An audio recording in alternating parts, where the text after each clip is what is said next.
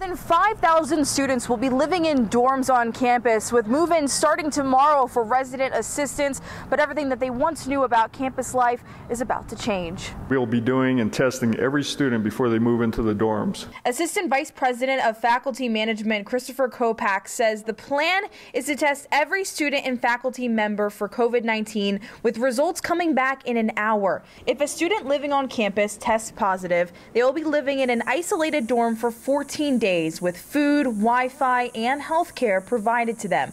But Kopak says staying healthy starts with each student. We got to wear the mask.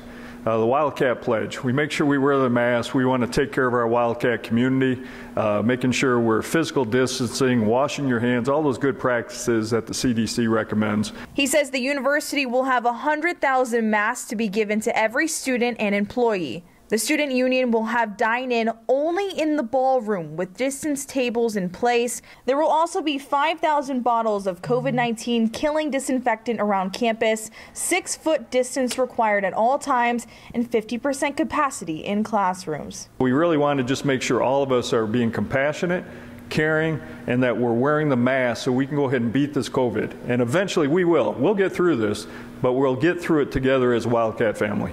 He says the university is counting on students to act responsibly in order to stop the spread of COVID-19, and campus is planning on reopening on August 24th. Reporting at the U of A, Veronica Vernacchio, KGUN 9, on your side.